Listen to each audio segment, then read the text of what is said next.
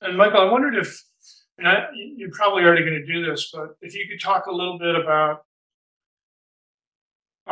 self-study like Shravana and contemplation, manana, and the practice itself, nidhyasana, and how those relate to what we're saying and how we can incorporate it into our daily life. And I know this is quite a broad topic, and we can certainly carry it over to next month too, and the next month after that if we need to. But anyhow, I'm going to turn the floor over to you to do with as you wish. Thank you. Hello. Yes. Bhagavan's teachings are all focused on practice. Because in order to know ourselves, we need to investigate ourselves. So that is what Bhagavan's teachings are all about. And this small work, Nana, Who Am I, is a very important text in this context. Regarding Sravana, Manana, and Nidhyasana, Sravana literally means hearing. But that's a metaphor for any type of study or that is reading or listening or whatever. So that's basically studying the teachings in the context of the path we are following. We're studying Bhagavan's teachings primarily. Manana means thinking deeply about them, because merely reading is insufficient. We've got to understand what we read, and we understand what we read by thinking deeply about it, by understanding why Bhagavan says whatever he says, why he says it, what are the practical implications of what he says, and how it ties in with all the other things that he said. So we need to have a coherent and clear understanding of his teachings in order to put it into practice. So that is what is called manana. And nidhyasana literally means deep contemplation. In the context of Bhagavan's teachings, it means contemplating ourselves. In other words, turning our attention within to see what we actually are. In other words, self-investigation. What is most important is the actual practice of self-investigation. But the Sravana and Manana is a great aid to that. That is Bhagavan's words. Firstly, they're constantly encouraging us to turn within. And secondly, how to turn within, how to put this into practice cannot be exactly explained in words. Because as Bhagavan said, the way this is not an objective path, so it can't be explained objectively. So whatever Bhagavan has taught us, they are all pointers. So we need to understand those pointers clearly. To the extent we understand those pointers clearly, we'll be able to put them into practice. So it's reading Bhagavan's teachings and understanding them clearly is important. But merely by reading and thinking about them, we won't get a deep understanding. The deep understanding comes primarily through practice. That is, when we try to put it into practice, we come across difficulties, and when we go back to reading what Bhagavan has said, and we see what clues he's given us to deal with whatever obstacles or difficulties we face. So the Sravana and Manana are supports for the nidhyasana, for the actual practice, but the practice is what is most important. And why I say the real clarity comes from the practice. The normal direction in which our mind goes is outwards. Outwards doesn't mean only out to the world. Towards anything other than ourselves is outwards. That is, we alone are within, and everything else is outwards. So even our thoughts, our vasanas, that's our inclinations, our likes, dislikes, desires, attachments, thoughts, emotions, and so on. These are all external to ourselves. So attending to any of these things is facing outwards. So in other words, attending to any object or any phenomenon is facing outwards. And since all objects are relatively gross, I mean, some are grosser than others. Obviously, physical objects are most gross. They're grosser than the thoughts or the feelings in the mind. But even thoughts and feelings are relatively gross in comparison to what we are investigating, which is ourself. That is, everything else is objects. We are the subject. So we are trying to turn our attention away from objects back towards the subject. The subject is what Bhagavan calls ego. But ego is a mixture. That is, ego, what we actually are, is just the pure awareness I am. That is the fundamental awareness, our fundamental awareness of our own existence. That is what we actually are. But now we don't experience ourselves just as I am. We experience ourselves as I am this person, I am this body, I am Michael or whoever. So this that pure awareness I am is mixed and conflated with adjuncts. The adjuncts being the whole bundle that constitutes the person we take ourselves to be. That is what Bhagavan usually referred to as body. So he said, ego is nothing but a false awareness. I am this body. So ego is not the original light. Ego itself is not the original light, but within the ego, that original light is shining. The original light means that light of pure awareness. I am. So when we are investigating ourselves, it is the, as Bhagavan says in Maharshi's Gospel in one place, it is the essential chit aspect of ego that we're investigating. Chit means awareness. The essential awareness aspect of ego means the I am portion. We're not investigating the person we seem to be. We're investigating in that mixed awareness, I am this person. It's the I am, it's the fundamental awareness I am that we're investigating. So this is the original light. This is the light that illumines the mind, enabling the mind to know all other things. That is, light here is obviously used as a metaphor, but one way it's explained is, that is, in order to see physical objects, we need physical light. But the mind is the light that sees that physical light, that is, that illumines that physical light, because we can see whether the light is shining or whether it is dark. So we are able to see both the presence and absence of physical light. So what illumines the presence and absence of physical light is the mind. But the mind itself is a light that appears and disappears. The mind appears in waking and dream, it disappears in sleep. So it is not the original light. The original light is only that fundamental awareness I am, which is shining in all three states. So that is what we are trying to attend to. Since that is the original light, the more we attend to I am, the more our mind is, so to speak, bathed in clarity. So the more we put Bhagavan's teachings into practice, the deeper we go in the practice, the clearer his teachings will become. So there are relatively few essential texts that we have to read to understand Bhagavan's teachings correctly. One of them is this work, Nan Yar, Who Am I? Two other very important works are Uludu Napdu, the 40 verses on what is, and Upadesha Undya, which is a collection of 30 verses. These are the three texts in which Bhagavan has most systematically explained the fundamental principles of his teachings. But there are other important writings, that all Bhagavan's original writings are very important, and they all are pointing in the same direction. That is, another group of his writings is Arunachala Stuti Panchakam, or 5 hymns to Arunachala. That also, it's all pointing in the same direction, turning our attention within to investigate and see what we actually are.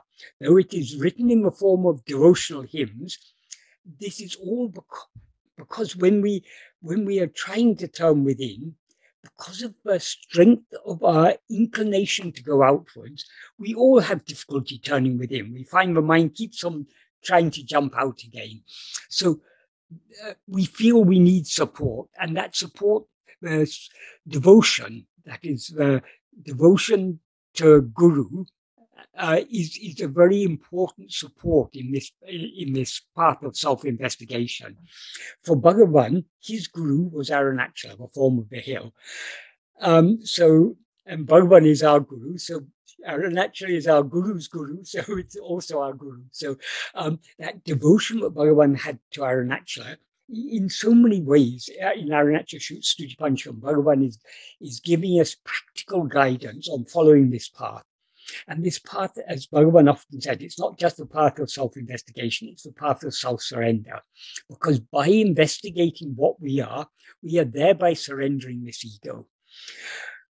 So all of Bhagavan's original writings, which are relatively few in number, that is, this Arunachala Stuti Pancham is just 5 hymns, and then Upadeshondya, Ulladu, and there are a few other small works. That is, there's a supplement to Ulladu called Ulladu Anabandham.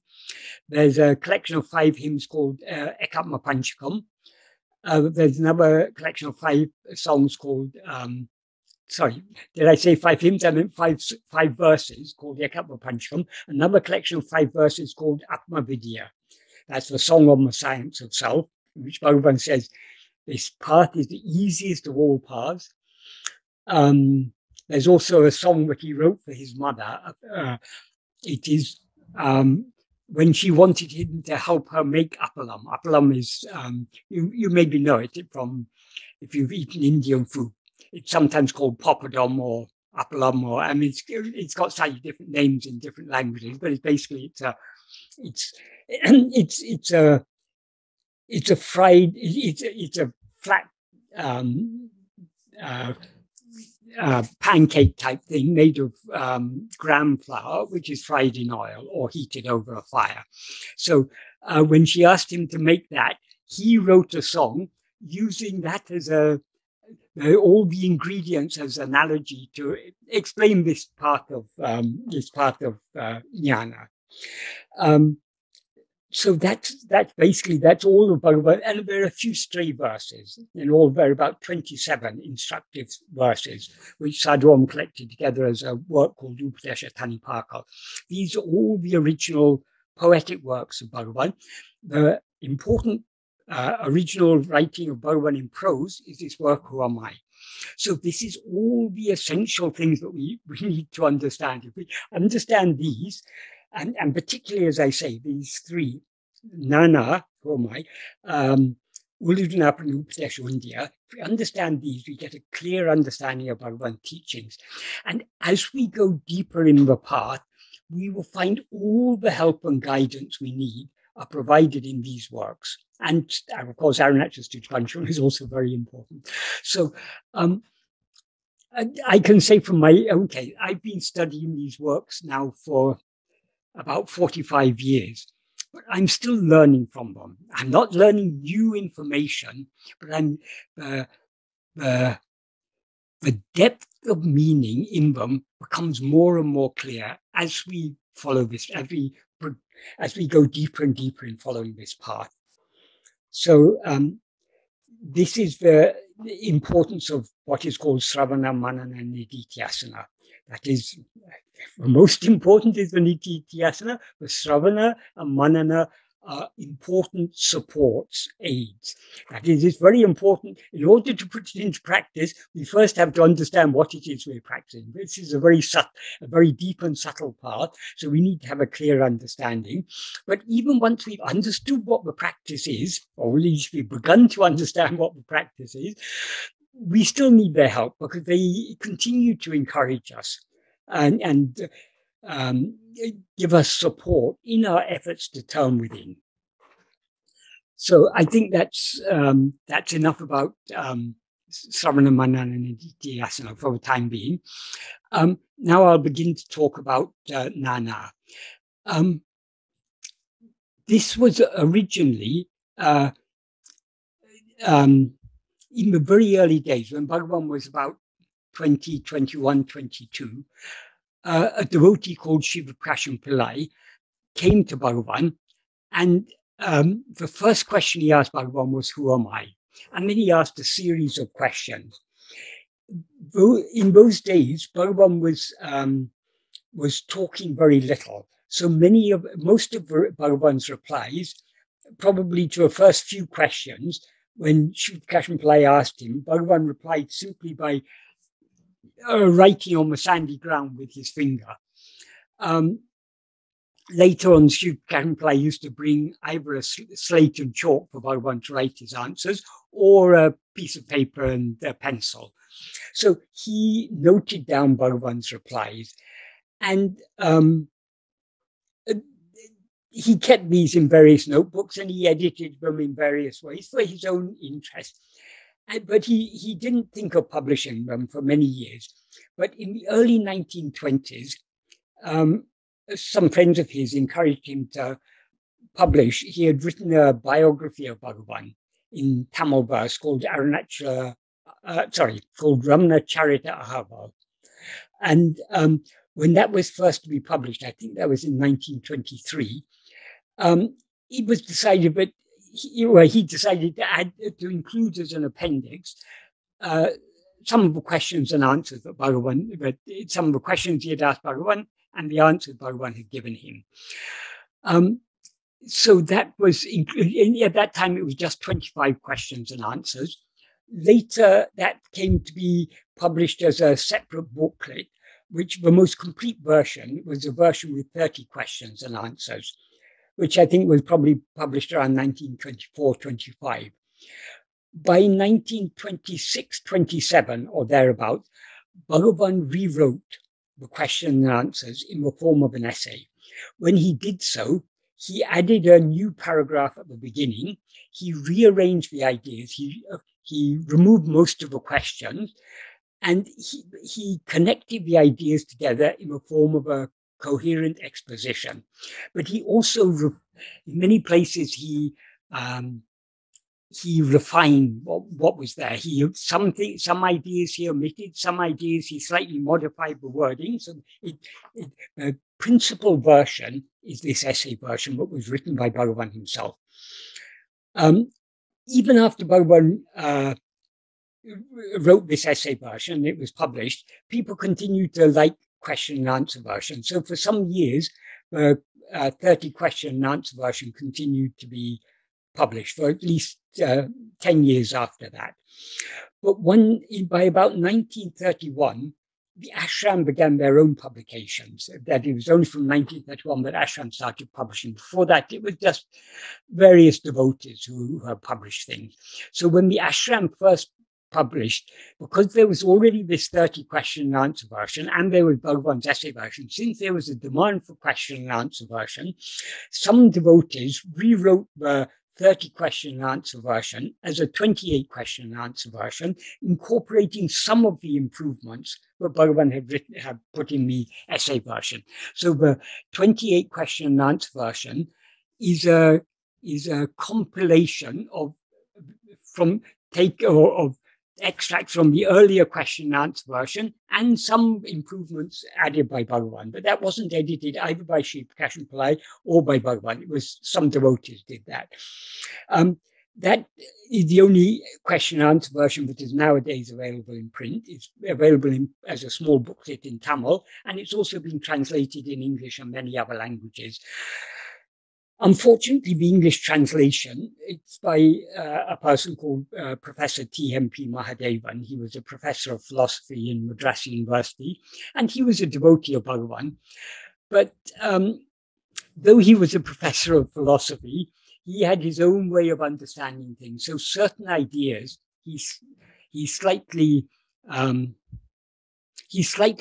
change certain ideas according to his understanding of Advaita.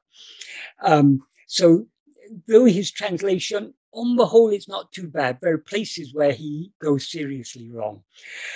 The only English translation of the essay version that is published by the ashram is actually a very free rendering and a very interpretive rendering of this essay version, and it goes very far wrong in many places. It's a very distorted translation. So what I'm going to be basing my talk on my own translation, which is published on my website, and a link has been sent to you. So that is when I translate, I try to translate as accurately as possible. And where necessary to explain, because often what Bhagavan writes, particularly in his poetry, is very, very, is expressed in a very compact way. So to understand the full implication, it needs a certain amount of explanation. But this, because this is a prose work, relatively little explanation. I mean, most of this is fairly straightforward, fairly clear what Bhagavan is saying, but it is very, very deep. That is, this is the first work most of us read when we come to Bhagavan. It's an extremely good introductory work, but I don't think any of us fully understand it when we first read it. But as time goes on, we understand more. We begin to see more and more depth in what Bhagavan has said. So this is an extremely important work, both as a very valuable introduction, but also it's a very practical work. So it's useful. It's a support to us throughout our throughout our practice up till the very end. This is a very, very valuable work. So as I say, when Bhagavan wrote this essay version, he added an entirely new first paragraph. The ideas he expresses in this first paragraph are slightly adapted from the beginning of the introduction that he wrote to a Tamil translation, a Tamil prose translation that he made of the Sanskrit work Viva Kuchudamani, which is usually attributed to Shankara. So Bhagavan wrote a brief introduction to his translation. That translation begins with, that is the first portion of the introduction. I can't even say sentence, because Bhagavan's sentences there go on very long. But the ideas are very similar, and the wording is very similar, but not identical to what it says there. So this first paragraph is a very, very important introduction, because before we begin to practice self-investigation, the obvious first question is, why should we bother? Why should we? Well, what is the necessity for investigating ourselves? So Bhagavan explains it here. What he says in the first paragraph is, that is, this first paragraph consists of two sentences. The first sentence is a long sentence in which Bhagavan packs many arguments, many very important arguments. That is, what he says in the first sentence is, the first clause is, since all sentient beings want or like to be happy always without what is called misery. This is one of the fundamental principles of Bhagavan's teaching. That is, what Bhagavan is pointing out is what we are all seeking is happiness. Some people superficially will say, no, I'm not seeking my own happiness. I want to do service to others, or I'm not so interested in happiness. I'm more interested in learning or in this or in that. But actually, why we want to do anything, we do whatever we like to do, and we like to do those things that seem to make us happy. So if we take our aim in life doing service to others, why is that? Because that is what makes us happy. We derive satisfaction from helping others. If we want to be very learned, why do we want to be very learned? Because that makes us happy. We derive pleasure from studying and whatever. So whatever effort any sentient being makes are all directed at happiness, from the smallest ant looking for carrying a heavy grain of sugar, to the highest God in heaven. All are seeking happiness.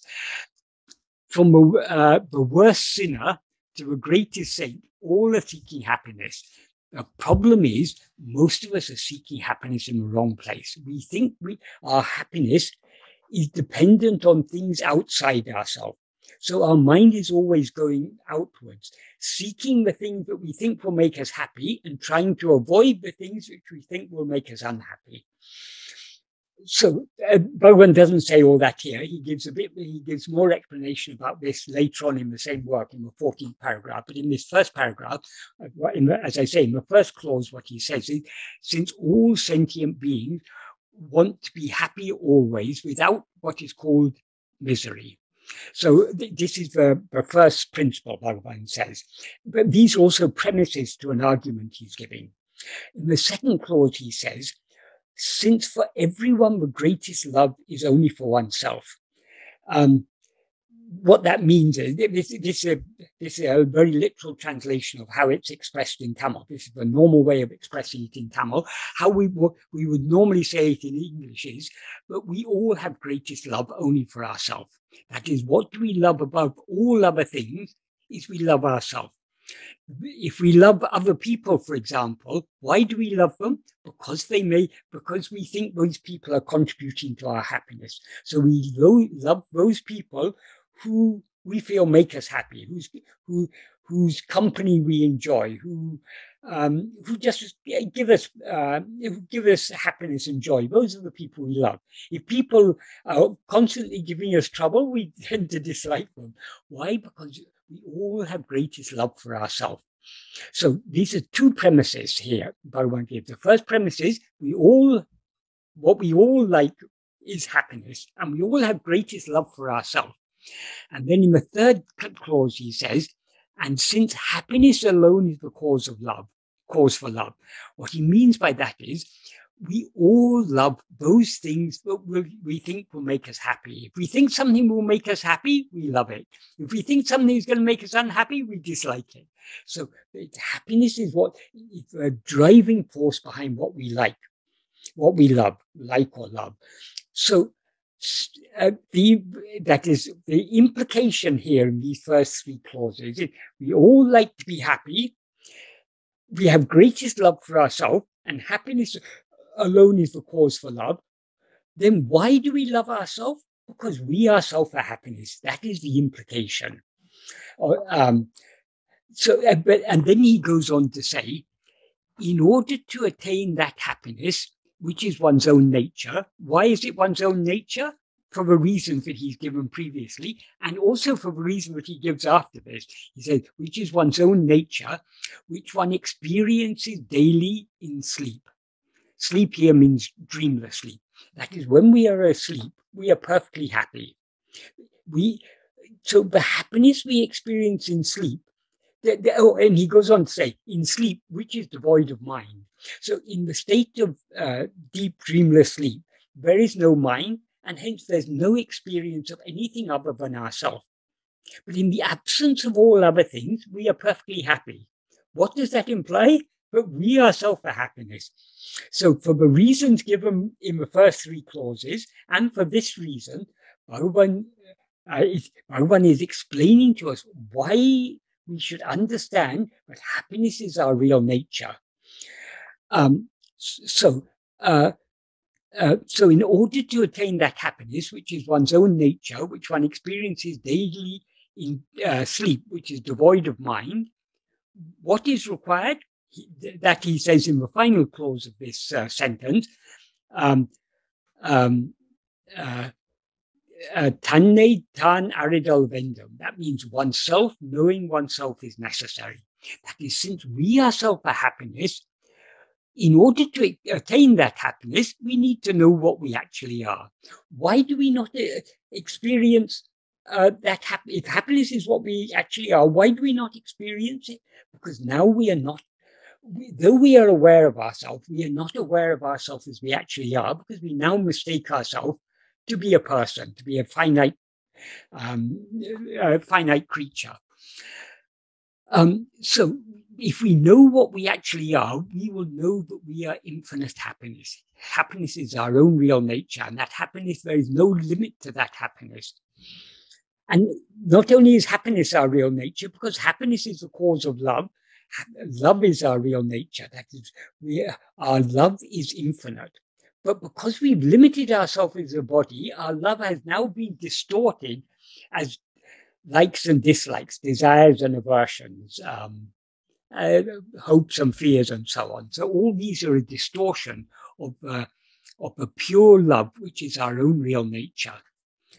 So, so he concludes this first sentence saying, oneself, knowing oneself is necessary. So how do we know ourselves? This is what he says in the next sentence. For that means for knowing oneself, jnana vichara, called who am I, alone is the principal means. Jnana vichara means awareness investigation. That is, jnana means knowledge. In this context, in the spiritual context, it means knowledge in the sense of awareness. What awareness? That is the fundamental awareness of our own existence. I am. That is the awareness that we are investigating. The word vichara means investigation. So jnana vichara means awareness investigation. And he says this jnana vichara is called who am I. Why is it called who am I? Because the jnana we are investigating, the awareness we are investigating, is that fundamental awareness of our own existence, I am. So investigating it is called who am I. So that awareness investigation called who am I alone is the principal means. Why does in what sense does Bhagavan say it is the principal means? He doesn't expand on it here, but what we have to infer from what he has said in so many other places, that in so many places, Bhagavan says this is the only means by which we can know ourselves.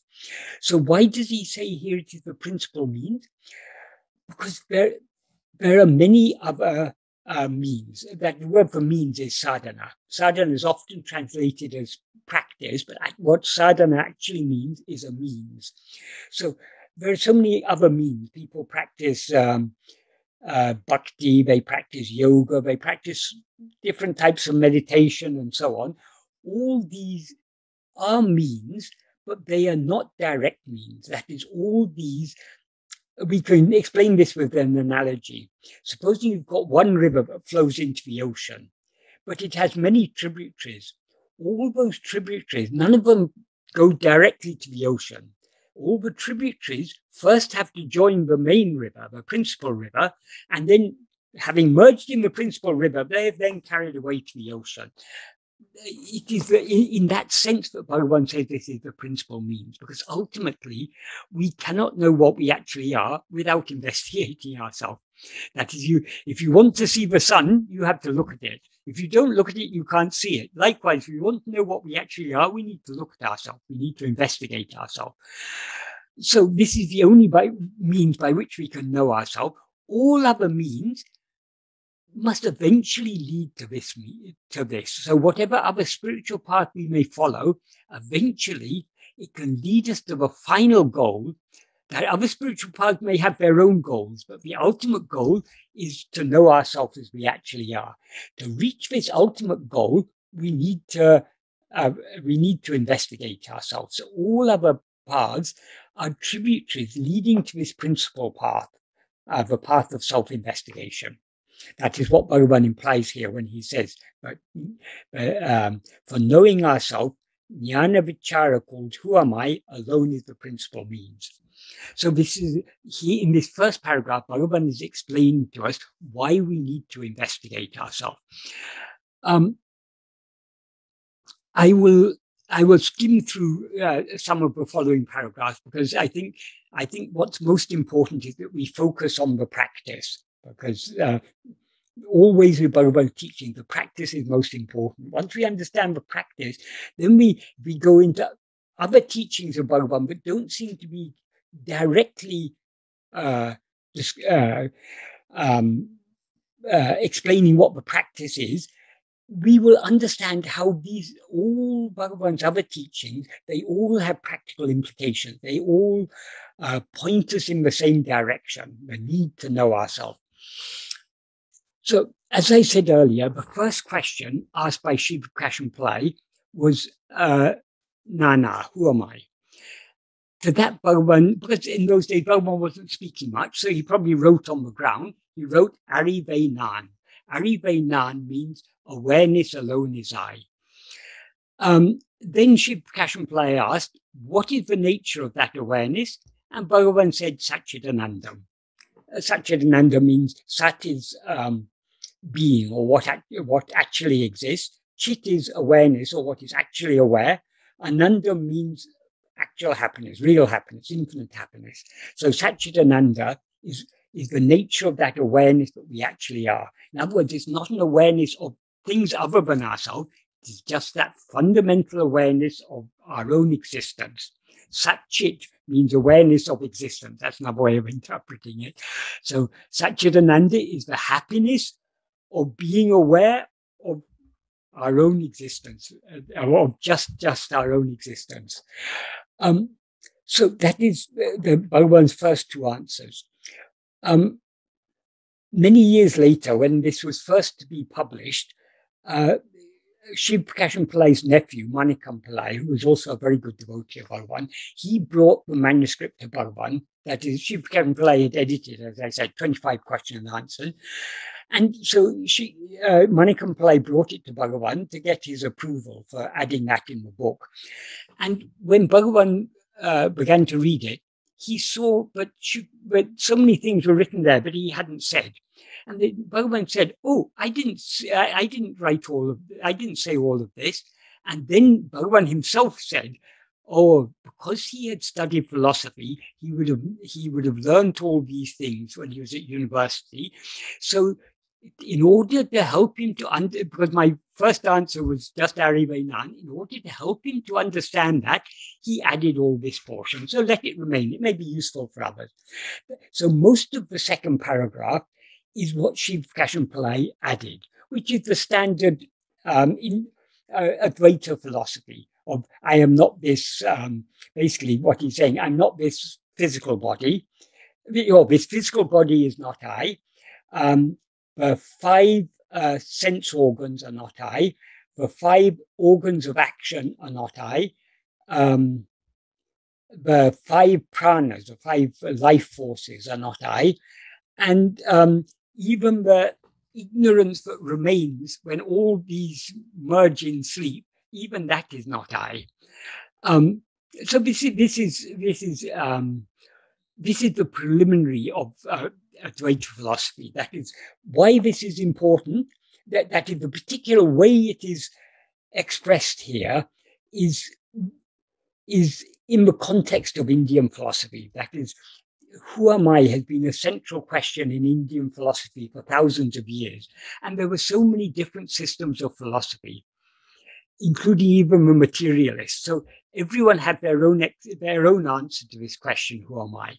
But some group of materialists said, no, we are just a physical body, nothing more, nothing less. When this body is born, we are born. When this body dies, we die. That's the end of the matter. That was the view of the Charvakas. But even among the Charvakas, there were different views. So some of them have more refined views, and some of them consider that we are not this body. We have the 5 sense organs, or we have the 5 organs of action, or we have the 5 life forces.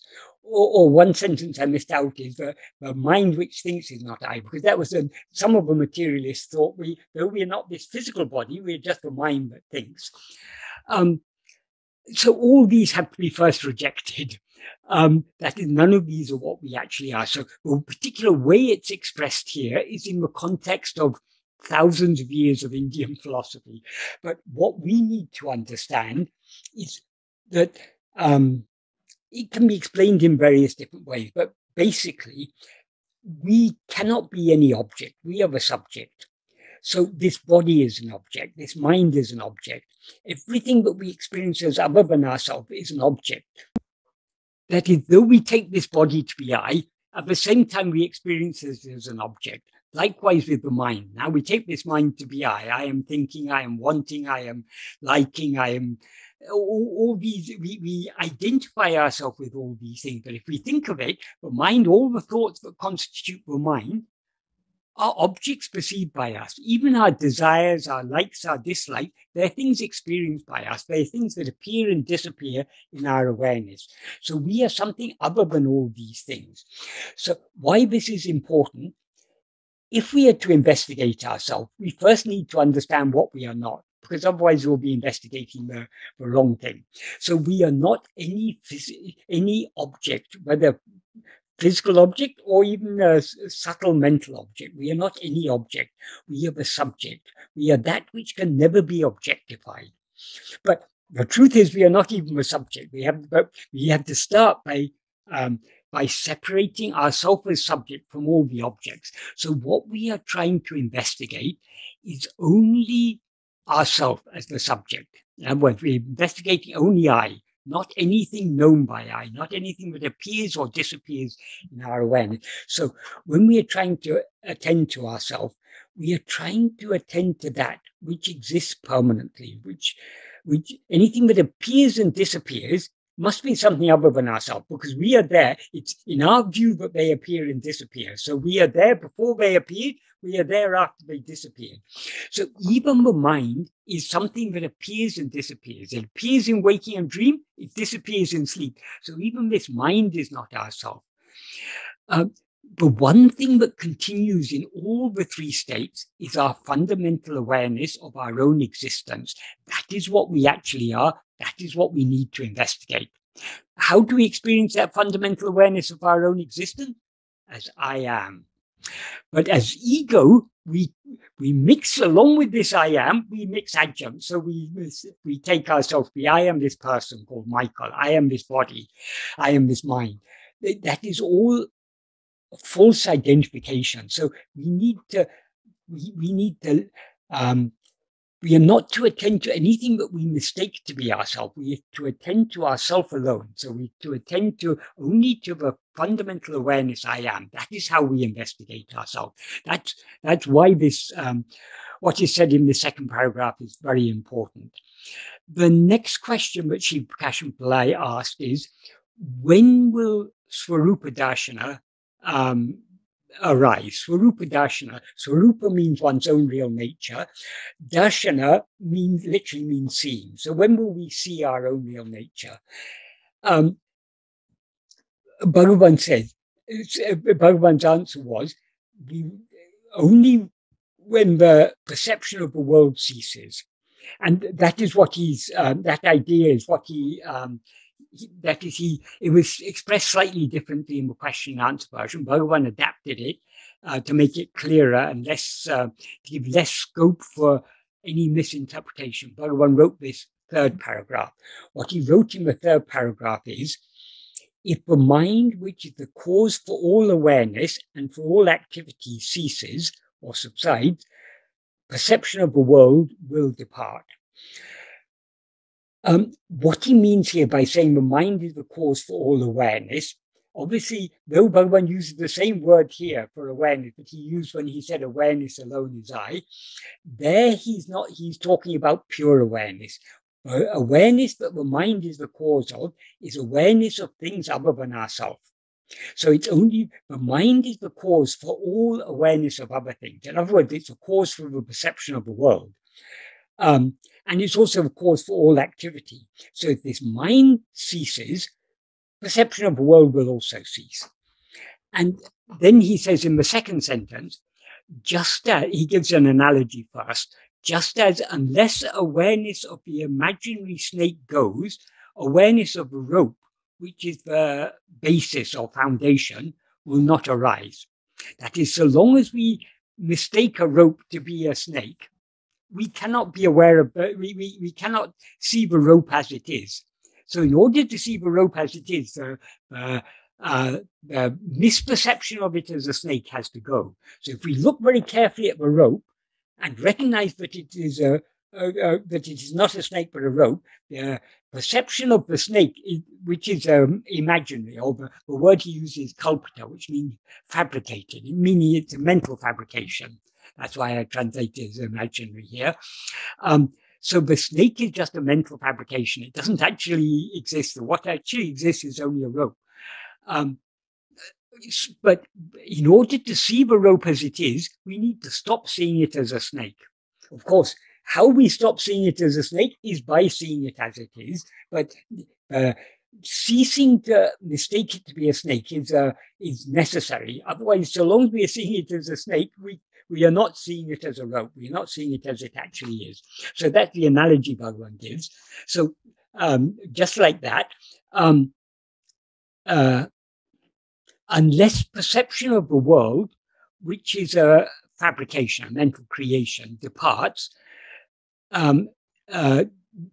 seeing of one's own real nature, which is the basis, will not arise. That is, just as the rope is the basis for the appearance of the snake, our real nature is the basis for the appearance of the world. But so long as we are seeing the world, we are not seeing our real nature. And when we see our real nature, we will not see the world. Why is this? There's a deep reason for this. That is, and this is a very, very important principle of Bhagavan's teaching.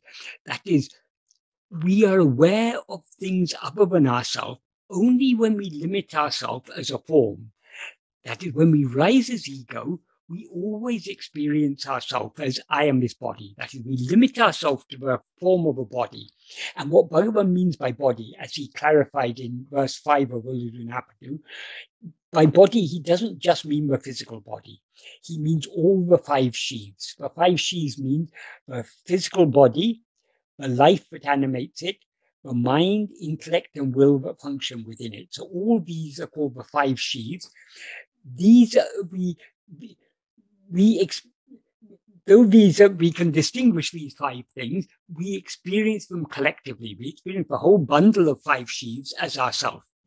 So when Bhagavan says ego is nothing but the false awareness, I am this body, he means not only that we mistake ourselves to be this physical body, but also the life, the mind, the intellect, and the will. We identify ourselves with all these things. So when we rise as ego, we always identify ourselves with this body consisting of 5 sheaths. And these are all forms.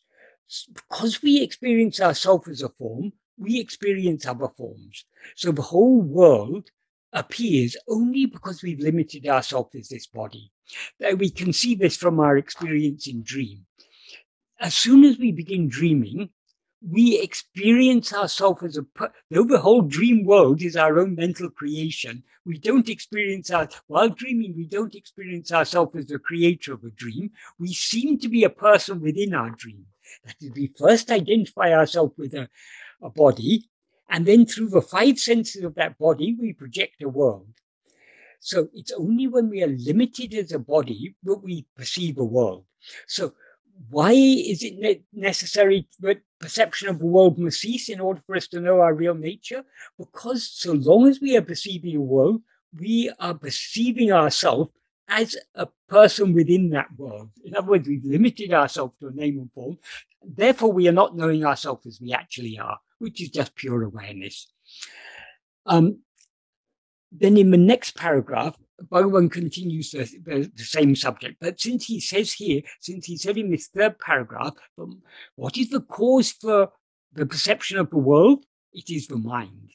So what does he mean by mind? That is what he explains. He begins to explain in the next paragraph. He says, what is called mind is an Adiseya Shakti, an extraordinary power that exists in Atmaswarupa. Atmaswarupa means the real nature of oneself. Adiseya Shakti means an extraordinary power. So the mind is an extraordinary power that exists in Atmaswarupa. The extraordinary power that Bhagavan is referring to here is the power that is generally called Maya. That is, according to Bhagavan, Maya is nothing but our own mind. So it is the mind that is the cause for the appearance of all these things. So, so as I say, in the first sentence, he says, what is called mind is an extraordinary power that exists in our real nature, in what we actually are. He says, it makes all thought. I'll just add one thing here, but Bhagavan doesn't mention here, but he uses the same term, Adiseya Shakti, in verse 6 of Arunachal Ashtakam. And there he says that Adiseya Shakti, that he's addressing Arunachala, but saying that Arunachala is the heart, the light of awareness, the one real substance. And he says, in you, that an Adiseya Shakti exists in you and is not other than you. That is, though this though Maya is spoken of as something that exists in Brahman or in our real nature, it is not something other than ourselves. That is what the mind actually is nothing but our real nature. It's just that because of our looking outwards, it's distorted and it appears as all this multiplicity. So, as I say, in the first sentence, he says, what is called mind is an extraordinary power that exists in Atma-swarupa, implying that the mind is Maya. And then he says, it makes all thoughts appear. That is, the cause for all other thoughts is the mind. And as he will explain in the next paragraph, what the mind essentially is only the first thought I. The first thought I means ego. So it is ego, the subject, that makes all other thoughts, which are objects, appear.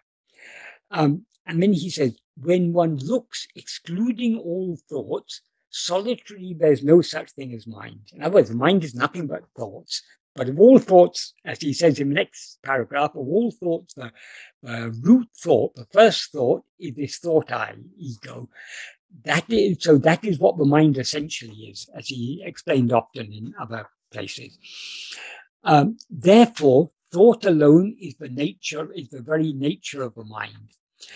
And then he goes on to say, excluding thoughts, there is not separately any such thing as world. That is, we assume that the world is something that exists independent of our mind. It's something out there. The mind is here inside this little head of ours, and the world is out there. It's exactly the same illusion we're under when we're dreaming. There seems to be a vast world out there, and we seem to be limited within the confines of a small body. But when we wake up, we recognize that body and that entire world existed only in our own mind. So likewise, all this entire universe exists only in our mind, and it is nothing but thoughts. That is, as Bhagavan says in verse 6 of Ulujunapadu, the world is nothing but the 5 kinds of sense impressions. It's nothing other than that. Bear Andrew, it's nothing other than that. What does he mean by that? That is, the 5 sense impressions are sights, sounds, tactile sensations, tastes, and smells. Without these 5, there's no such thing as the world. That is the world is nothing but these 5 kinds of sense impressions. We experience these sense impressions, we experience sight, sounds, etc., and we infer the existence of a world outside. We think, oh, what I'm seeing is caused by some world outside. What I'm hearing is caused by some world outside. We make exactly the same mistake in dream. In dream, it seems to us that all that we are seeing and hearing and tasting and touching and feeling is caused by things that exist outside ourselves. But when we wake up, we recognize, no, it was all in my own mind. So just like the whole world we experience in dream is nothing but our own thoughts, the world we are now experiencing is nothing but our own thoughts, according to Bhagavan. That's why he says, excluding thoughts, there is not separately any such thing as world. In sleep, there are no thoughts, and there is also no world. In waking and dream, there are thoughts, and there is also a world. So what do we have to infer from this? But the world is nothing but thoughts. Then he goes on to give an analogy. This analogy is given in some of the Upanishads, I think, at least in one of the Upanishads. But there it is implied that Brahman is what projects the world. But here Bhagavan is very, very clear. It's only the mind that projects the world. Just as a spider spins out thread from within itself, this is not referring to the web, but sometimes you see a spider will dangle from a single thread, and then it will seem to climb up that thread. That is, it has projected that thread from within itself, and then it again withdraws it back into itself. I think it's called a gossamer thread. So just as a spider spins out thread from within itself and again draws it back into itself, so the mind makes the world appear, or projects the world from within itself and again dissolves it back into itself. As I say, in the Upanishad, it is said that Brahman projects the world. But it is true in a sense, but it's not Brahman as Brahman that projects the world. It is Brahman as mind. It's only the mind that projects the world. So it's not Brahman in its pure form that projects the world. It's only when we rise as mind, as ego, that we project the world. In our pure state, when we don't rise as mind, there is no world.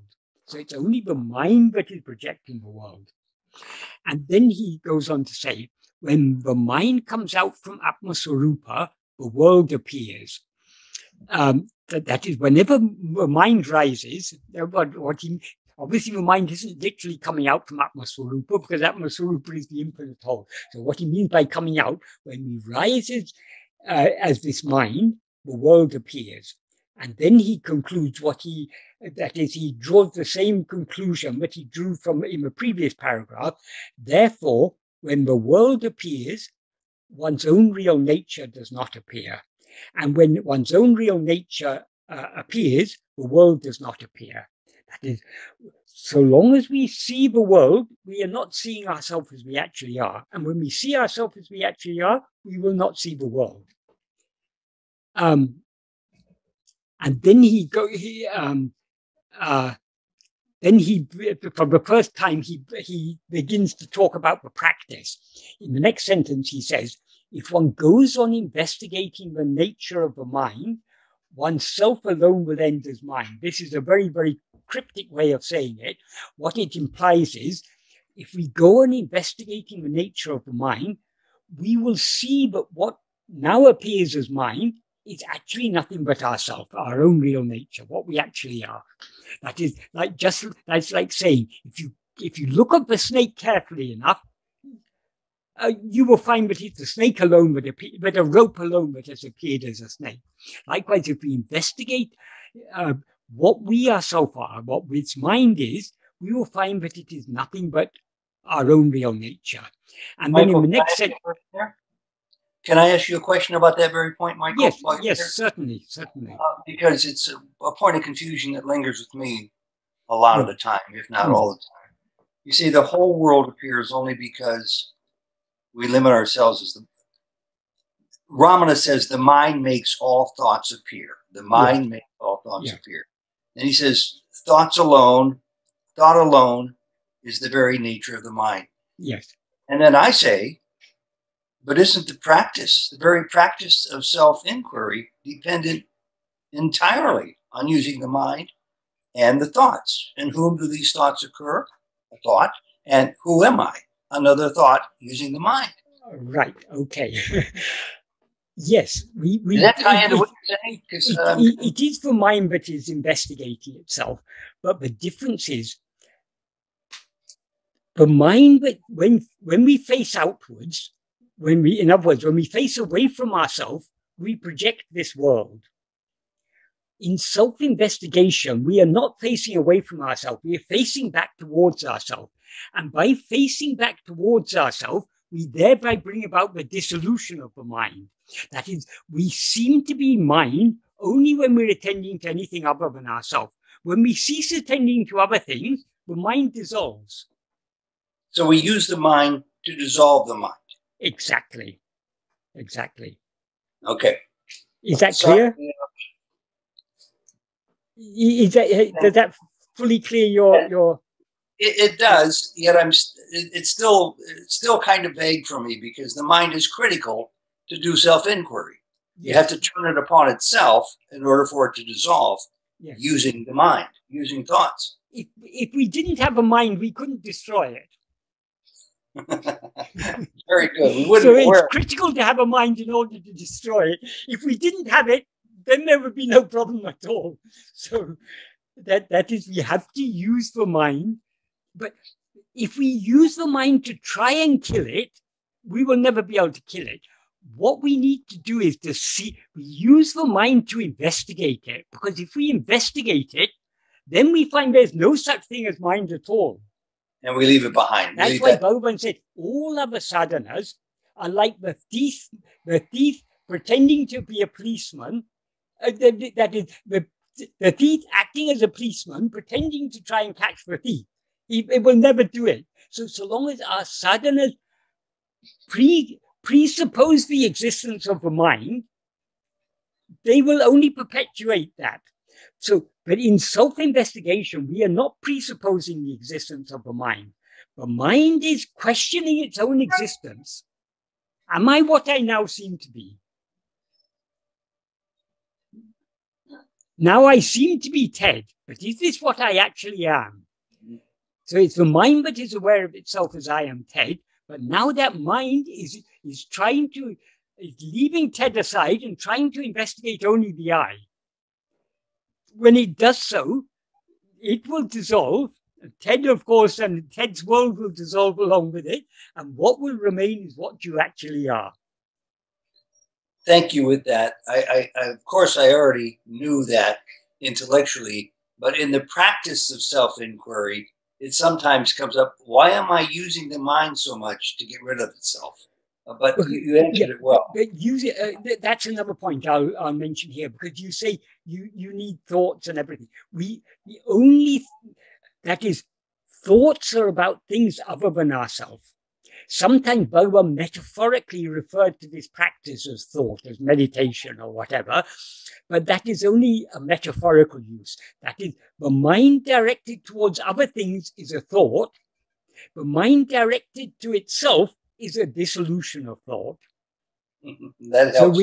So we are turning the mind back on itself and thereby bringing about the dissolution of the first thought I. When the first thought I dissolves, all other thoughts will dissolve along with it.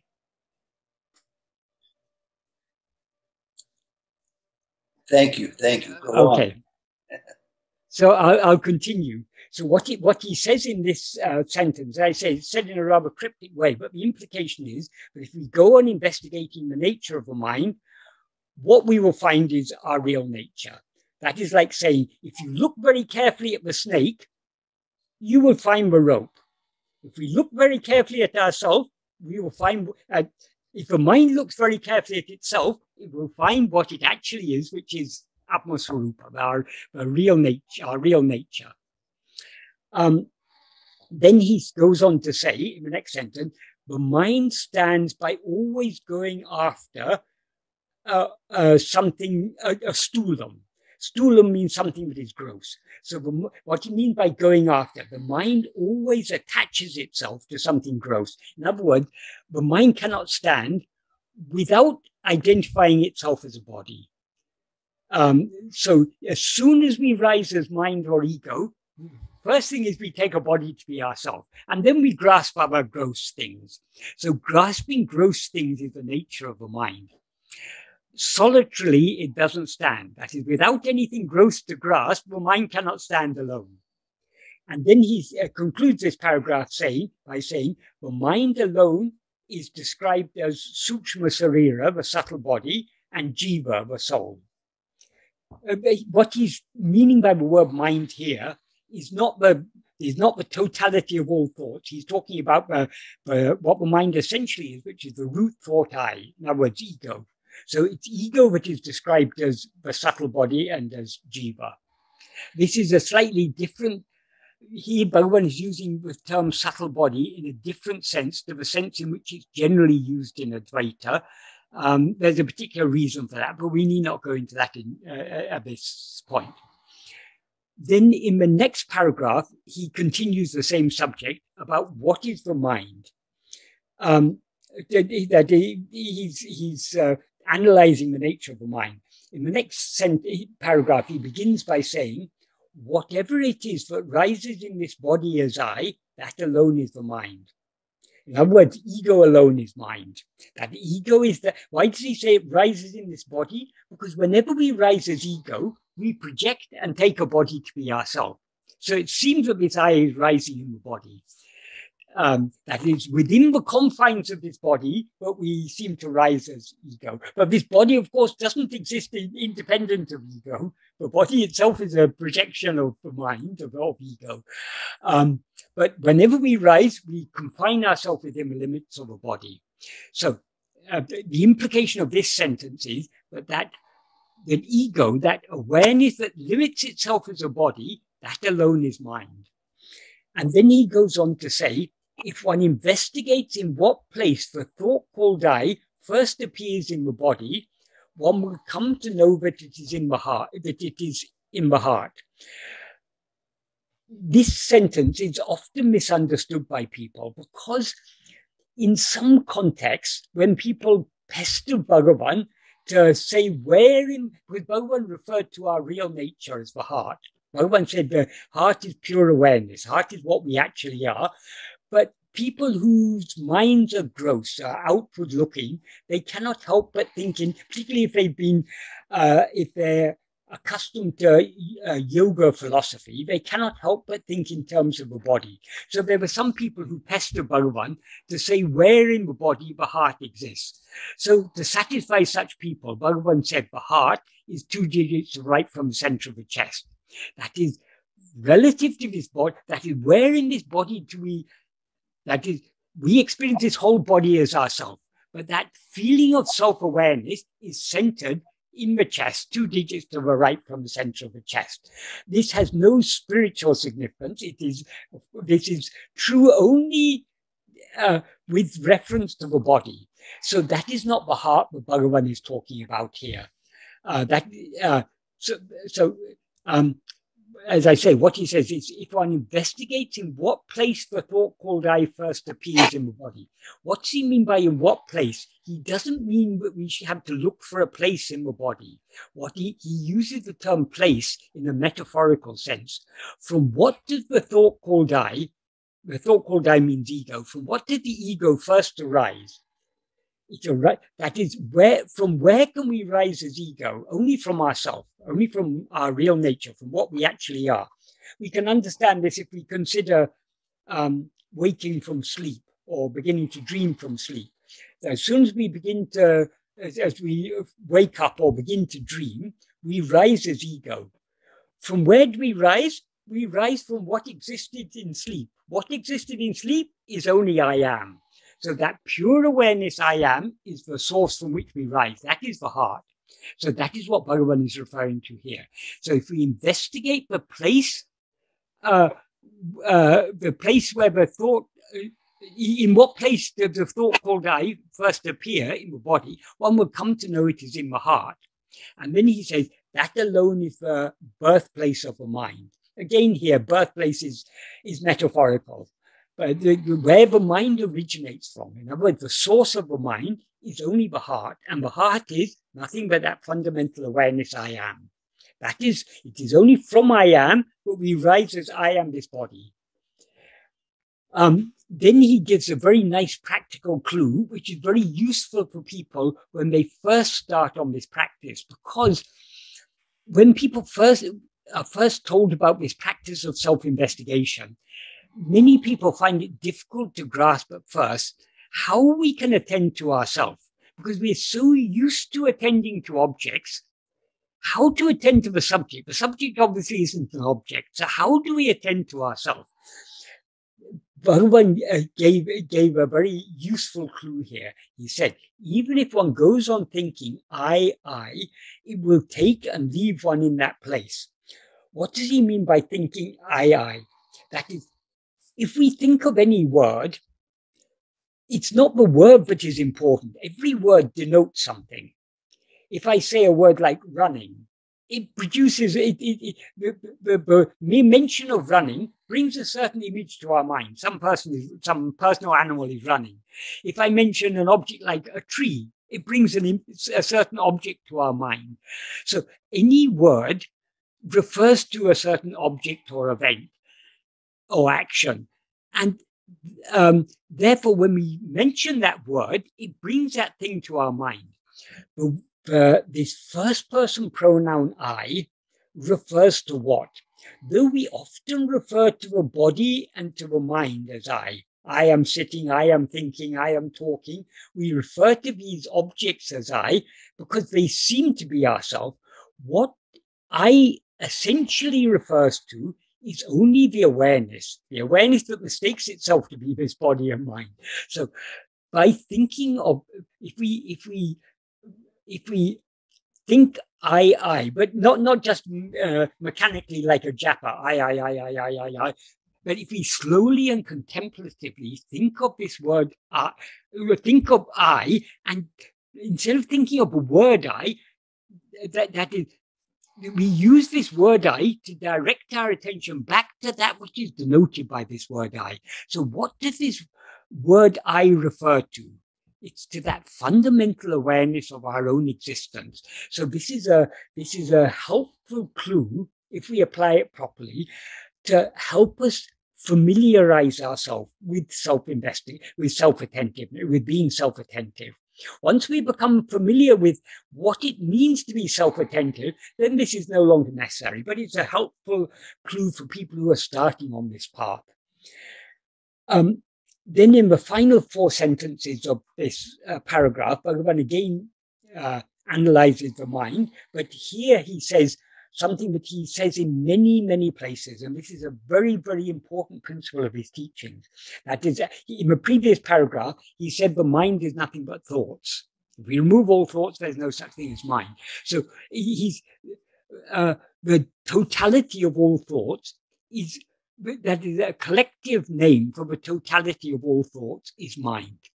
But other thoughts are constantly changing. All thoughts are constantly coming and going. So is there anything in the mind that is constant? That is, so long as there's mind, is there any one thought that is always there? Yes, that is the thought called I. What Bhagavan means by the thought called I is ego. That is this.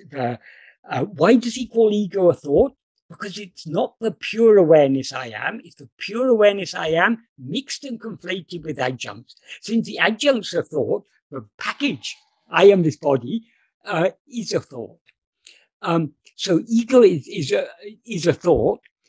Of all thoughts, it's the first, but it is unlike all other thoughts. Why? Because all other thoughts are jada. That is, they are not aware. No other thought is aware of itself or aware of anything else. Whereas this first thought called I is the only thought that is endowed with awareness. So this is the subject. All other thoughts are objects. So why is this the first thought? Because without the subject, there cannot be any objects. So without the thinker, there cannot be any thought. So this thought called I is the thought that is in whose view all other thoughts appear. So this is the first thought. The term he uses in Tamil for first thought is mudal ninevu. Mudal means not only first, it means primal, basic, original, or causal. So this is the thought that is the basis of all other thoughts. It's the origin of all other thoughts. It's the cause of all other thoughts. That is, only when we rise as ego do other thoughts come into existence. So in the next sentence, he says, only after this rises do other thoughts rise.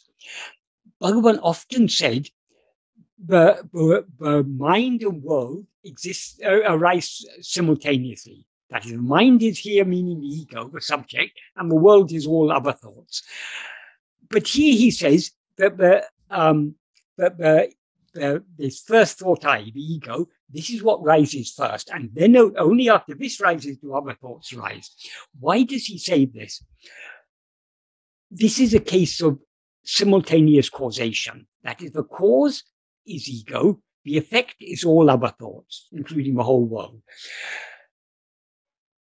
Though it's a case of simultaneous causation, that is, even in the case of simultaneous causation, though the cause and the effect occur simultaneously, logically, that is, in the causal sequence, the cause has to come first. You cannot have a cause without, you cannot have an effect without its cause.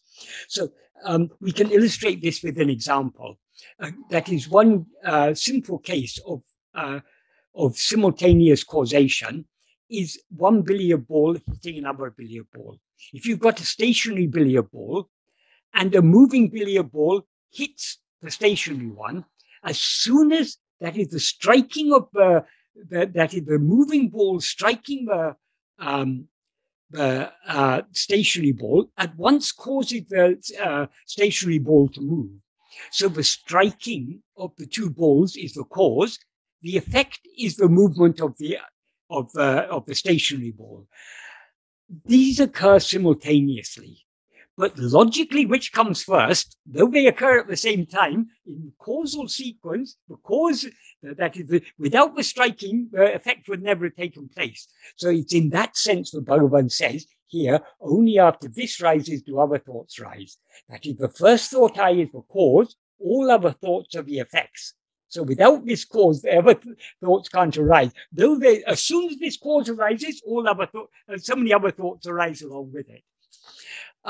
So that's Michael, what. I have a question. Yes, certainly. So in an infant, a newborn infant, Yes. would you say that there is a sense of I-ness in the infant? Yes, definitely. Definitely. If you ask modern psychologists, they'll say only at the age of 2 or something does ego develop, because they are viewing ego objectively. Ego is not an object, ego is a subject. That is not a small child aware of things other than itself. It's aware of its mother, it's aware of, it may be not very clear, that is,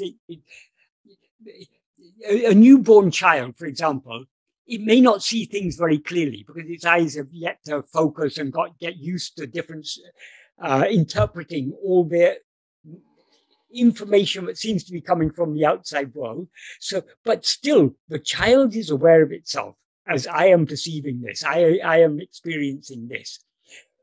It's not aware of itself in words, but that is, it's aware of itself as the subject and other things as objects perceived by it.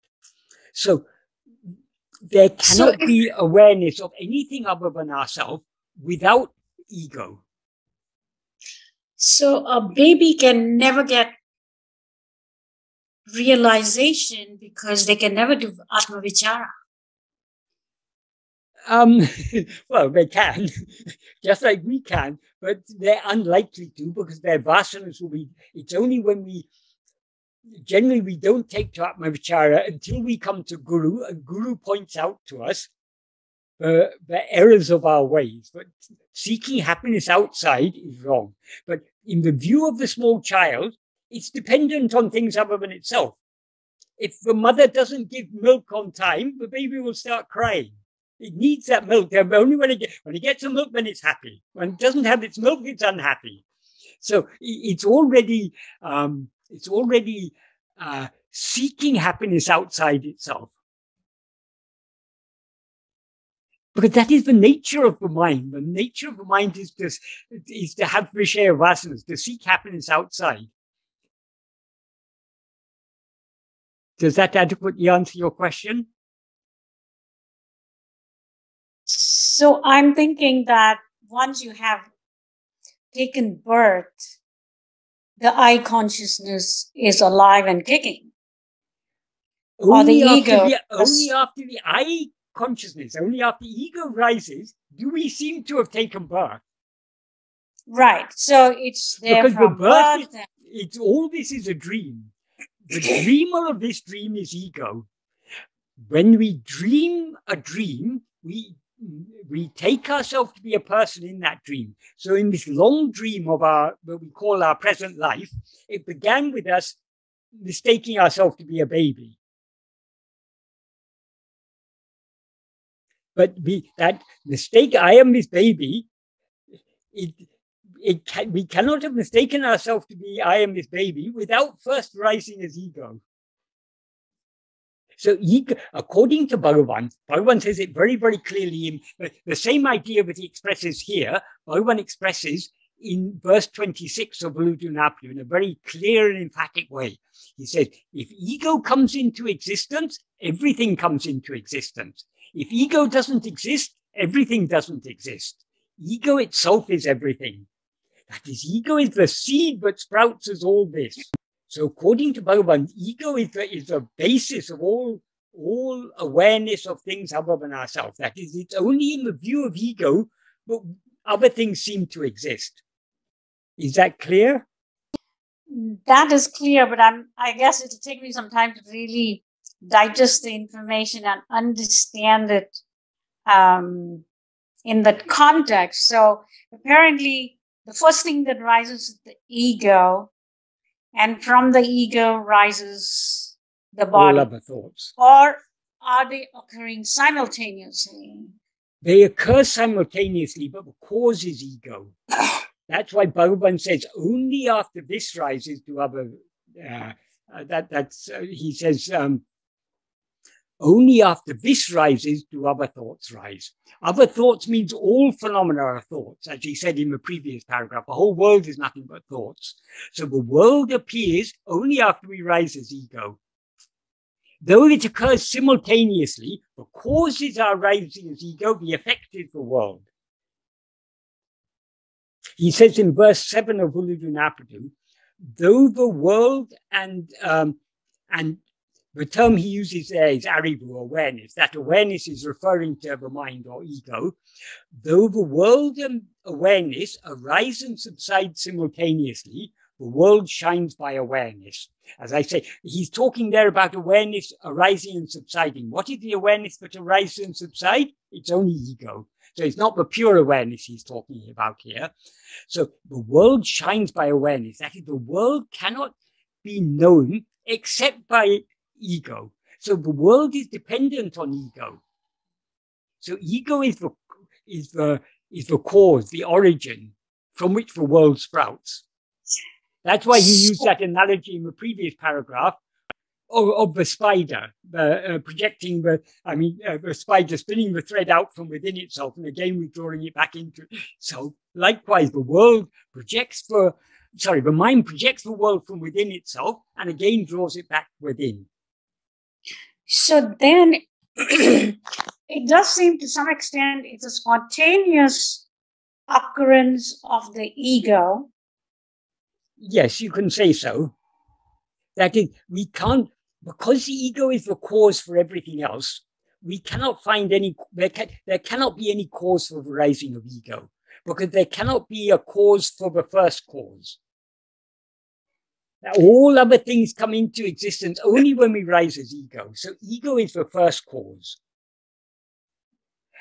How does this ego come into existence? Sometimes when Bhagavan was asked this, he would say, because of pramada. Pramada means non-attentiveness, negligence, being self-negligent. He sometimes said the same thing using another term, avichara, non-vichara, non-investigation. Obviously, that is not the cause. But why Bhagavan says that pramada or avichara is the cause? Because the way to bring about the dissolution of the ego is by attending to ourself. Not attending to ourself is the cause, but who is it who doesn't attend to itself? It's only ego. Our real nature never fails to attend to itself. Pramada is not a problem for Brahman. It's only a problem for jiva, for ego. So there is no cause of ego. And if we investigate this ego, we will find that it had never risen. And therefore nothing else had risen. So the ultimate truth is ajata. But one thing we have to remember about when we read Bhagavan's teachings, we have to remember Bhagavan had one aim and one aim alone. That is to turn our mind back within to investigate ourselves. So whatever teachings he gave had that purpose, had that aim in mind. I mean, it was for that purpose alone that Bhagavan gave us these teachings. So why this is such an important teaching. What Bhagavan is teaching us here is this is another way of saying the whole world is nothing but a dream. The dream, only after a dream arises does the dream appear. So only after we rise as ego does this whole world appear, because we are the cause. It is from ourselves that all other things appear. It's from ourself as ego. Ego appears from our real nature. From ego, everything else appears. So when you say ego appears from real nature, yes. So the ego is an expression of the real nature being. I wouldn't say it's an impression. Our real nature doesn't need to express itself. Our real nature is just as it is. That is, So ego then- is neither our real nature, nor is it the body. It's some spurious entity that rises in between. And it's the cause of all our problems. If we investigate it, it will take flight. It will dissolve and disappear. So that Bhagavan's sole aim is to get us to investigate this ego. That part I have absolutely no problem. Right. But if you say that ego is occurring spontaneously, Yes. and it's occurring from the consciousness, Yes. Bhagavan then- doesn't even say it is occurring. He says, if ego comes into existence, everything comes into existence. Bhagavan doesn't actually say ego has come into existence. He says, if it comes into existence, everything else will come into existence. Because if we investigate it, as he often emphasized, if we investigate it, we will find it had never come into existence. There is no such thing as ego at all. But merely saying there's no such thing as ego doesn't solve our problem, because so long as we're aware of other things, what is aware of those other things? It is this non-existent ego. So how to get rid of this non-existent ego? By investigating it. If we look at it, just like the snake doesn't actually exist. If we look at the snake, we find the rope. If we look at this ego, we find pure awareness. So investigating this ego is, the whole point is, Bhagavan is trying to get us to investigate this ego, because this is the cause for everything else. So all other problems are caused only by our rising as ego. So we need to invest. And how do we get rid of ego? Because ego is not real. We cannot. If you see a snake, if you see a rope and mistake it to be a snake, if you take a stick and beat it, you cannot kill the snake. There's only one way to kill the snake: to look at it carefully and see that it was never a snake. So likewise, the only way to kill this ego is to look at it carefully. You can try any amount of yoga and meditation and pranayama and this and that, so many sadhanas you can do. None of them will kill the ego. The only way to kill ego is to look at it. In other words, to be keenly self-attentive. That is the whole purpose of this. That's all this is. Bhagavan here is laying the foundation for what he goes on to say in the subsequent paragraphs about the practice. So I guess my question really is, why does the spontaneous ego arise? And that maybe we don't have an answer for that. Even Bhagavan couldn't answer that question. Bhagavan said, you first find that ego and bring it to me. If you can find it and bring it to me, then we can investigate, then we can inquire about why or how it came into existence. But if you look for it, you won't find any such thing. Because we seem to be ego only when we're looking away from ourselves. If we look back at ourselves, there's no such thing as ego at all. Asking why or how ego came into existence, Bhagavan often used to say, it's like asking why or how was the son of a barren woman born. There's no such thing as a son of a barren woman. There cannot be. Can never be. Likewise, this ego, it doesn't actually exist. It only seems to exist because we're looking away from ourselves. So what is the solution? Stop looking away from yourself. Look back at yourself.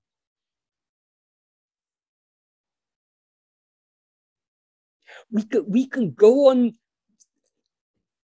questioning all these things for all eternity. The point is, why all that Bhagavan taught us, why did Bhagavan teach us? That we should always have this question in the back of our mind when we read Bhagavan teaching. Why did he teach this?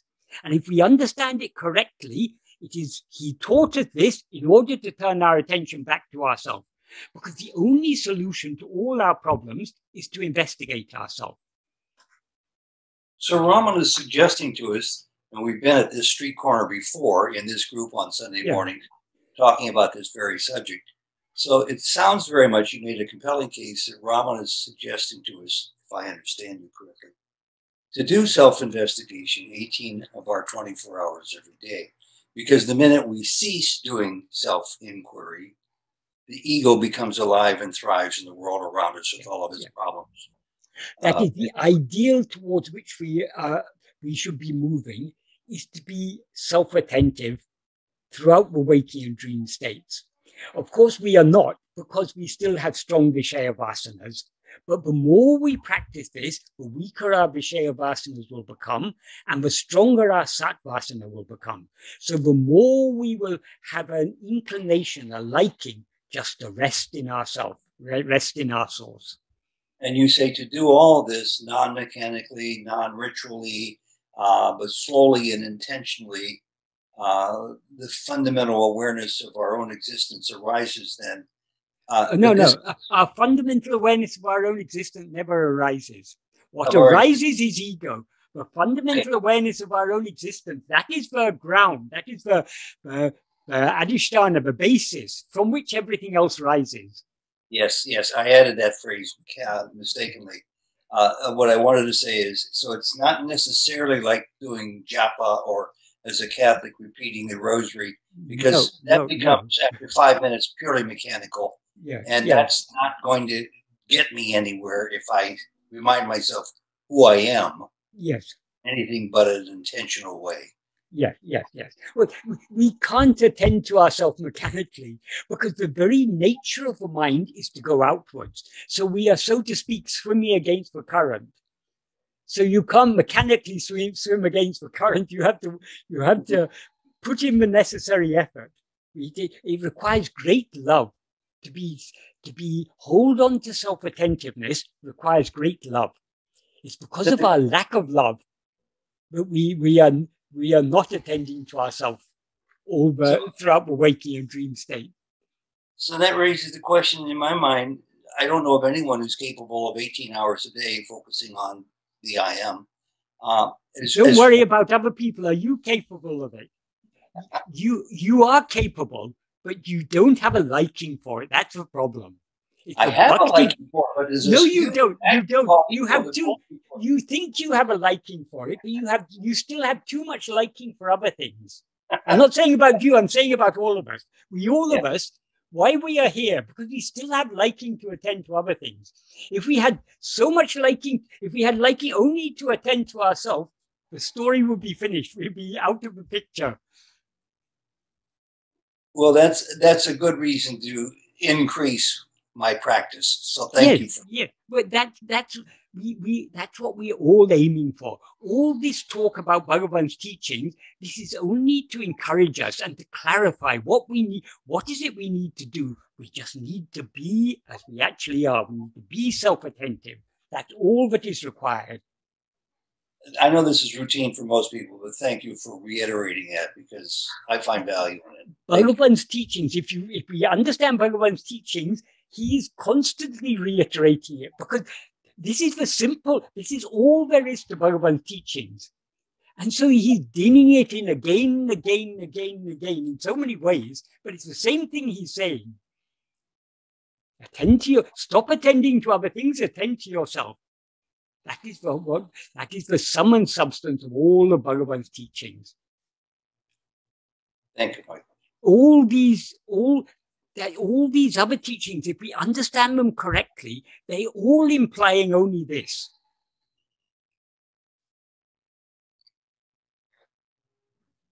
Michael, speaking of practice, can I ask you a question about that? Yeah, sure. So if I'm conducting this self-investigation, at a certain point, actually immediately it becomes clear that all the objects are not what I'm looking for. Yeah. The sounds, the thoughts, they're not just an appearance. So when I place my attention back on myself, that attention is a different kind of attention. It's not an attention of a thing, but I still know that I exist. I still know that there's awareness of things. Yeah. I think one of the best ways of expressing, of describing the practice is being self-attentive. That is it. It's not though we loosely say attending to ourselves, it is not actually, that attending to anything else is a doing, but attending to ourselves is just a state of being. We are just being self-attentive.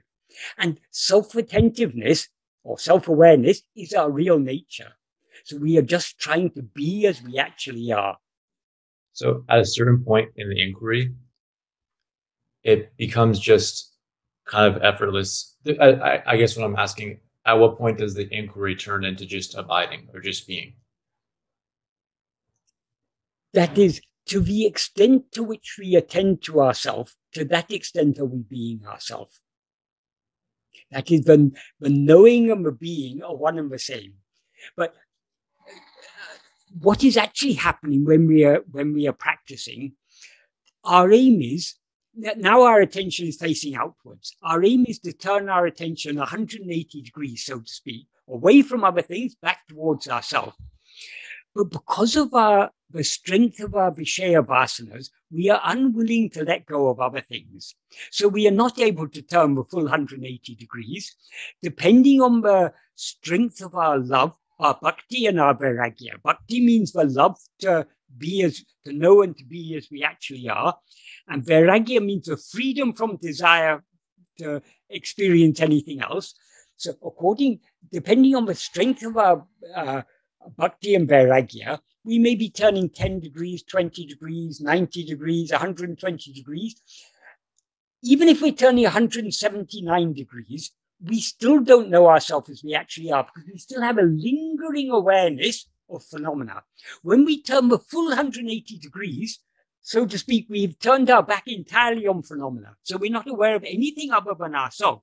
That state in which we are not aware of anything other than ourselves, is a state of pure awareness, which is what we actually are.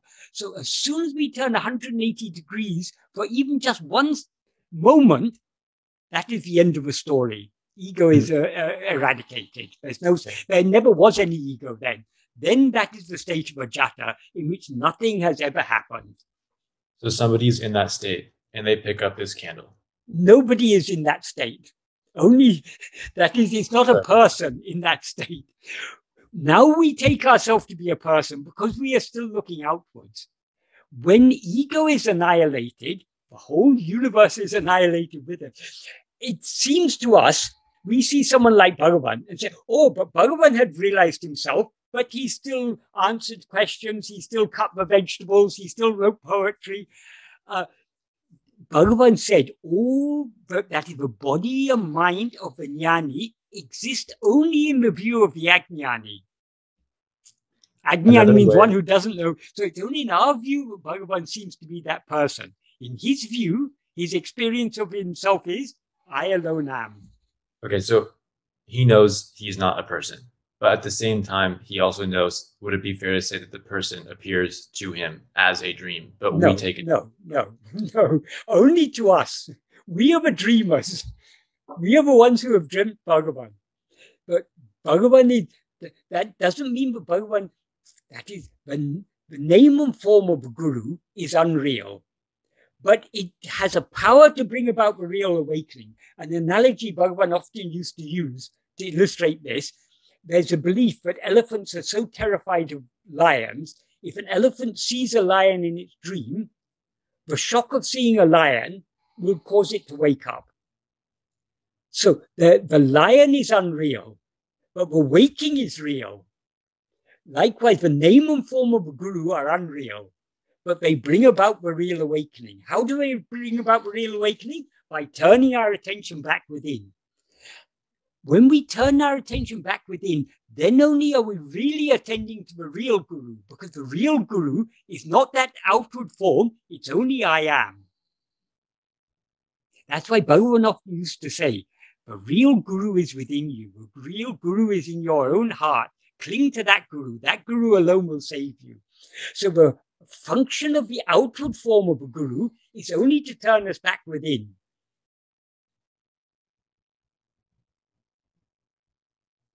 Does that adequately answer your question?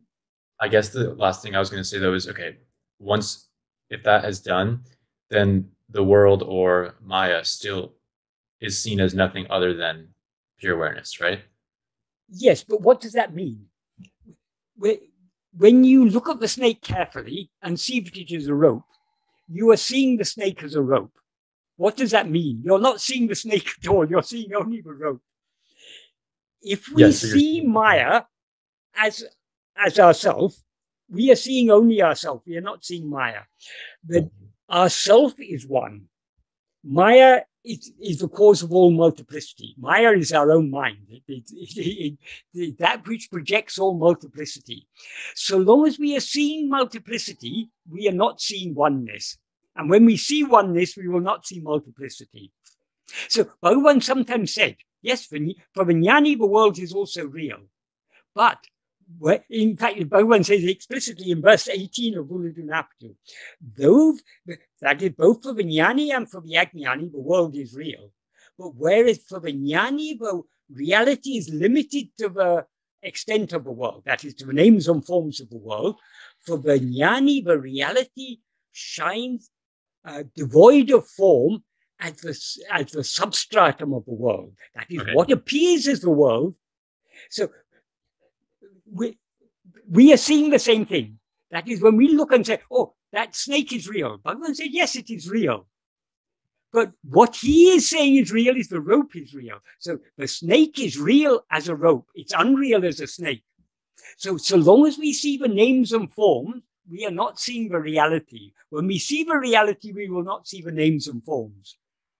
That's why Bhagavan said explicitly, both in the 3rd and 4th paragraph, but so long as we perceive the world, we are not perceiving ourselves. When we perceive ourselves, we will no longer perceive the world. Perceive ourselves means when we are aware of ourselves as we actually are. Obviously, ourself is not an object that we perceive. It's just a way of saying it. Okay, all right, yeah, thank you. So should I just finish off this paragraph? Because there's only 2 more sentences. Yeah, that's good. We only have a few minutes left, so go ahead and do that. Yeah, that is, as I say, in the he had said, of all the thoughts that arise in the mind, the thought called I alone is the first thought, or the original thought, or causal thought. Only after this rises do other thoughts rise. Then in the next sentence, he says the same thing using different terms. Instead of referring to it as a thought called I, another thought, he uses the terms first person and second and third person. So in the next sentence, he says, only after the first person appears do second and third persons appear. The first person here means ego, with that primal thought called I. Second and third persons means all other things. So all other thoughts, all other things or thoughts, it's the same, that all other things are just thoughts. So it's only after the first person, in other words, the subject, appears, do objects appear, second and third persons appear. Without the first person, second and third persons do not exist. So without ego, phenomena do not exist, is what that implies. So everything is dependent on this ego. So whatever problem we may face, the root cause of that problem is our rising as ego. So what is the way to deal with problems? Whatever problem may arise, whatever thing may appear to us, to whom does it appear? This is the clue he gives in the next paragraph. This is a very, very precious, that is, to put this into practice, this is a very precious clue Bhagavan gives us. Whatever may appear, doesn't matter what it is, to whom does it appear? That doesn't mean that we go on questioning to whom does it appear. That is that when he says to whom does it appear, that is a pointer.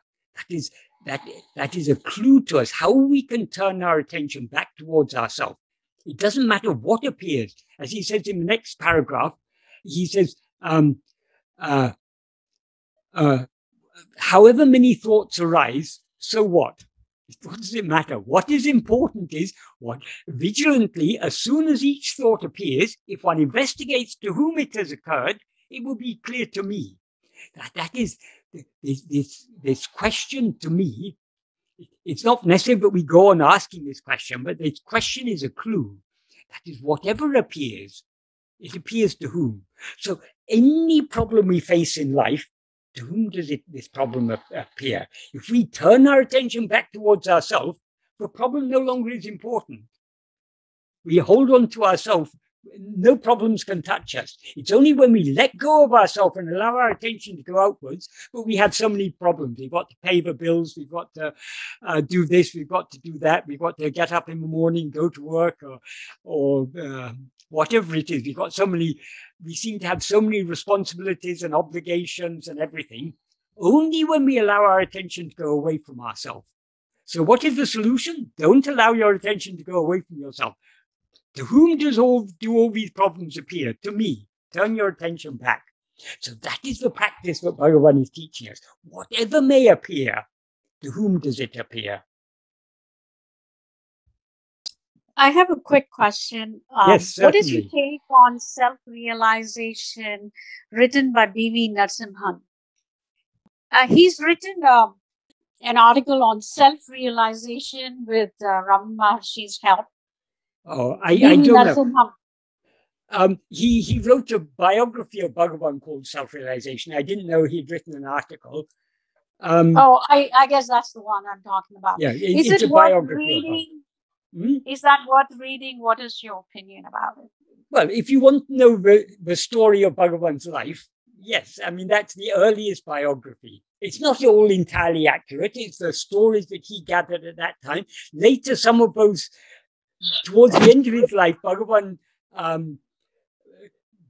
pointed out that some of the things that were written in that biography and other biographies, that they weren't actually correct. Bhagavan corrected some of these things, but for many years, Bhagavan just kept quiet. Bhagavan was least, because for Bhagavan, all this is unreal.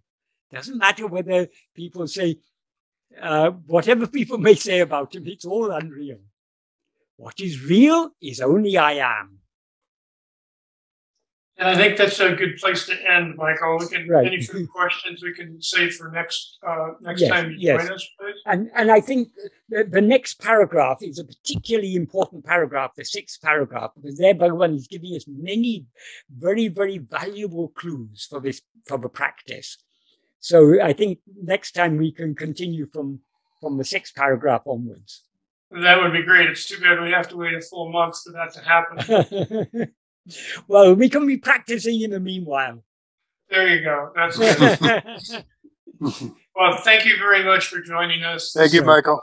And like you say, with this practice, keep coming back to this. I've read this several times, but today it was just kind of like a whole new episode in Ramana's teaching. So thank you very much for being here for us today. All Bhagavan's teachings, they're all about practice. Because what is the use? There are volumes and volumes have been written on Advaita philosophy. You can go on studying this Advaita philosophy for any number of lives. It's not going to solve the problem. Now, what is the essence of Advaita? There is one only without a second. And what is that one only? You are that. So what does that mean? Attend to yourself. And that's called practice, and thank you. It's meant so much to us. Because all this, Bhagavan's teachings are very simple, but they're all pointing in only one direction. Attend to yourself. That is the sum and substance of all that Bhagavan taught us. Thank you. And attending to ourselves is both investigating ourselves and surrendering ourselves.